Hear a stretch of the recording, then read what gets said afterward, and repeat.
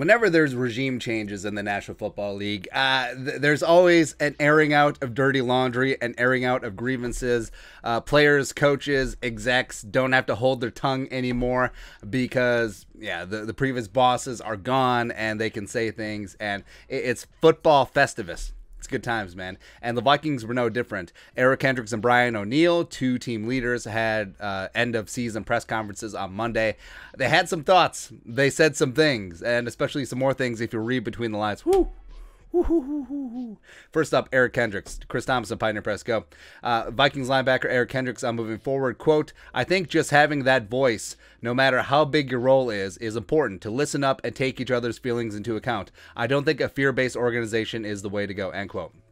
So obviously he's inferring that the Zimmer regime, the Spielman regime, was a fear-based organization. And yeah, people have been piling on Kendricks and O'Neill for being like, oh, they're just a bunch of soft millennials. But it's true. And I've said this a bunch. Do not compare the National Football League jobs to your regular job, especially when it comes down to salary. But when it comes to organizations and dealing with people and personal interactions, it is the same, right? So think about your job. Do you do better when you're treated like a human being, like your opinion is important, you actually have a say in what's going on, you have dignity, or as opposed to you're just an oxen that they just beat?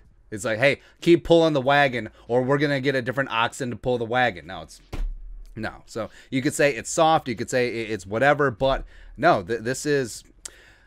Younger generations are definitely more empathetic. They definitely have a higher EQ than old school generations. That's why Zimmer and some of the younger players, they definitely butted heads at times. And I think that there was a lot going on underneath the surface that was covered up by winning. 2017 was a big time season, but once you start losing, yeah. And we say on here that winning is a cologne that covers up a lot of stink. And now that stink is starting to get exposed, man. And it smells like Axe body spray and BO and like Five Alive.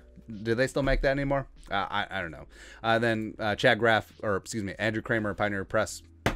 Andrew Kramer, Star Tribune, nailed it. Followed up, the fear-based stuff Kendricks reference can be as little as Zim, Mad, Clint Kubiak dared told reporters they need to get Justin Jefferson the ball more. He grind on past losses in April meetings. Kendricks, a seventh-year All-Pro, says he wants someone he can just talk to. And yeah, Zimmer has tried to rule with the iron fist. He tried it with Norv. He tried it with JDF.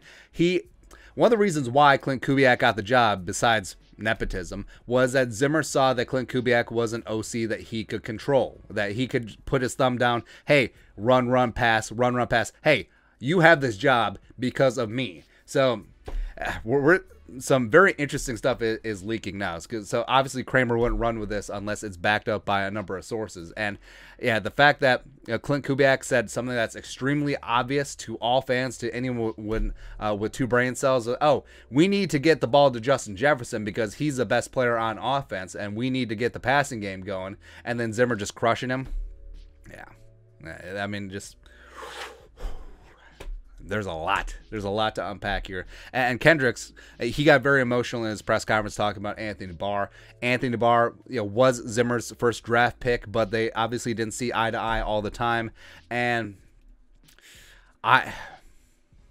there's a lot of things that players were upset about with Zimmer, and a lot of it comes down to what can be seen as old school toughness, and especially with injuries. And you saw Eric Kendricks dealt with injuries these past 2 years, Anthony Barr, Danielle Hunter, and the old school mentality is, hey, rub some dirt on it. Are you hurt or are you injured? Because everybody hurts sometimes, and there's a difference. But no, I mean, players, they understand. They know their bodies better than anyone. Anthony Barr's even talked about this when he was coming back from his knee injury this year too.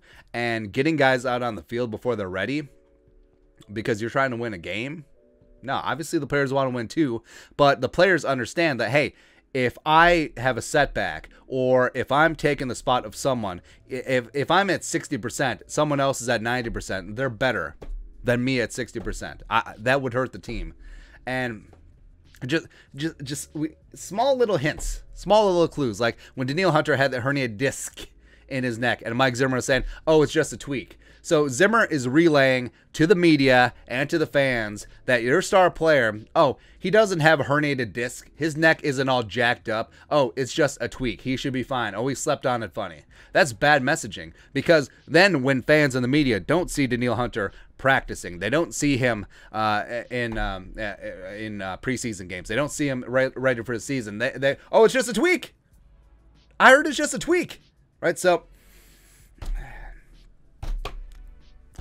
yeah, that was one of the larger frustrations for me with Zimmer, is throwing players under the bus with injuries. It's like, that's not going to make him heal faster.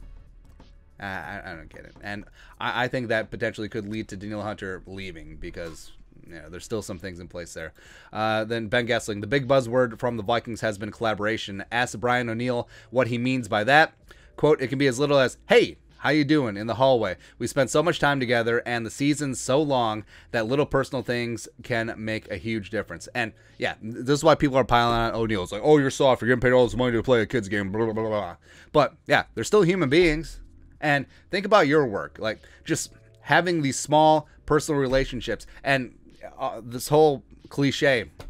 Every time that there's I was gonna say sports teams, but it applies to businesses too. Like, hey, here at Kinsella Motors, we're family. Here at the Minnesota Vikings, we're family, right? And do family not talk to each other? Actually, that's a bad example, because sometimes family don't talk to each other. But hey, if you're in front of the cameras and you're saying all this rah-rah BS, is like, hey, I love you guys, hey, I always got your back, and then your actions don't sync up with your words in front of the camera, I mean, people see through that. I mean, these players aren't dumb. Yeah. O'Neill continued, guys play their best when they feel good about themselves and their role within a team. The more we can cultivate a culture like that, culture that guys feel good about being themselves and that they're important to the team, I think it would go a long way. Yeah, absolutely. I mean, this is simply morale. And morale can be high if you're winning. Like, you can be an aloof, Napoleonic a-hole when you're winning, a la Belichick. But when you're not, you're gonna have issues, man. And I think that's why, just going macro on this thing, like when the Vikings would get punched in the mouth in a game and it would get tight late, and then they wouldn't have confidence in Mike Zimmer and things just seemed to fall apart, it seemed like a, God, what's the word? Projection, fait accompli, or I can't think of the word exactly. It's on the tip of my tongue, but I can't quite get it. Like, they're manifesting their fate, or whatever. But and also when the Vikings lost a couple games in a row, and then things just start to quicksand, because when they just hit a little bit of adversity, they understand, like, oh, here we go again. Or when they have double-digit leads and then they blow, it's like, oh, here we go again. That comes down to morale. It does. You need to have a team that is resilient, a team that does not give up, a team that will always fight for their coach. Where you look at Detroit, they didn't win a lot of games. They beat the Vikings, but they won a handful of games down the stretch because they continued to fight and because they love Dan Campbell. And yeah, he's a caricature. He's whatever. He's biting kneecaps, but guess what? He has got their backs forever. Like, he does. Mike Zimmer, he had that at the beginning. I don't know what happened, but it seemed to have gone away. Yeah.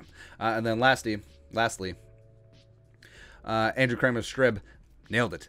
Speaks to what the Vikings haven't had internally, not even just about Zimmer, who was the face of it, but leadership throughout. A player once said Spielman walked around like he was the caricature of Billy Bean in Moneyball, and he was the personable one.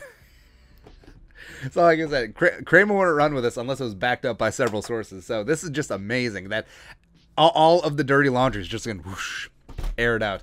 So Billy Bean, Brad Pitt, Moneyball movie. Brad Pitt, in the movie, he would walk around. He would not be too personable with players because he knew that he would have to cut them or trade them or whatever.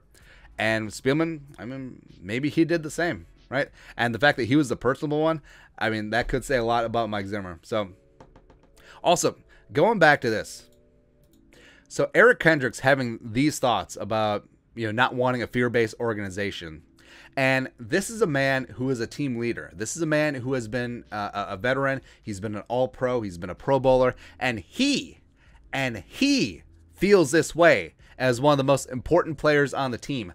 How do you think the bottom of the roster guys feel? How do you think the practice squad feels? I think that just adds up to a very sullen, low morale locker room. And that's why the Vikings haven't been competitive in the last 2 years, despite, on paper, having as much talent as anyone in the league. But yeah, it's time for a new beginning, and it's very interesting that we're just starting to see behind the curtain a little bit, behind the kimono. And yeah, Kendricks and O'Neal airing things out. You're going to see a lot more of this, by the way. And not even guys putting their name on it. I think that you're going to see a lot more anonymous sources coming out. It's going to be players. It's going to be coaches. It's going to be execs. It's going to be everyone. Everyone's got an axe to grind. So, again, take everything with a little grain of salt. But, man, drama. But your thoughts are thoughts. Brian O'Neal and Eric Kendricks have some thoughts on the previous regime. Let us know in the comment section below. Subscribe for daily Vikings takes. Want to support the work? Put a little something in the Venmo. But until next time, Skol, production value.